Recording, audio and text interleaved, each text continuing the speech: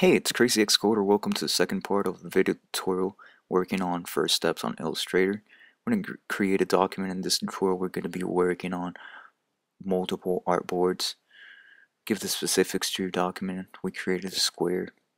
Note how I'm cloning the artboard by holding the Option key and dragging it to a side. Redo the process.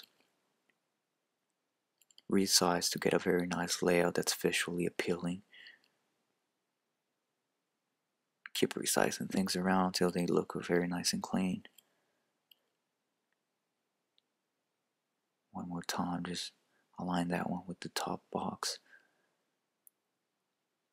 To get out of here, of this of the edit and artboard method, you just click on the black arrow. To get back in there, you just still go to document setup, edit artboards. We're gonna add a new one for the bottom one.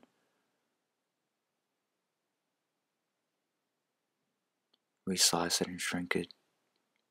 Again, we're working with multiple artboards in Illustrator. This is a feature that became new to Illustrator on the CS4 version of it. Very nice.